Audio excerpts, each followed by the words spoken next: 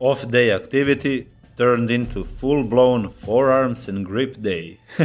Welcome and enjoy. Warm-up starting with band pronations. Fast and explosive movements, loads of reps. Followed by towel pronations, wrist only.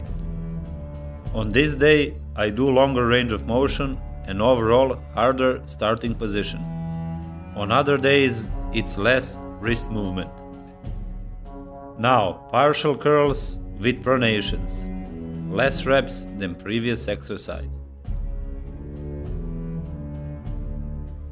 Now, full range of motion curls with pronations. Even less reps than before, but more weight.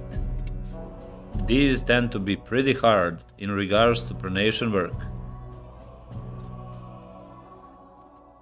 Now just holds and overload weight. Towel and heavy weight wants to pull your wrist, but you have to resist it with all your might. This will give you static strength and endurance for arm wrestling.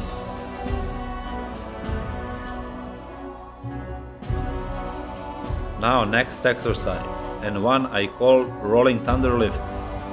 I just grip the handle and do some motion, and this wants to open my hand, but I resist it. 2 rounds, one supinated and one pronated, hitting the forearms from all angles. Next exercise and similar lift, but this time gripping the loading pin. And here is the same movement from the back. Also no chalk here, so even harder. Not recommended.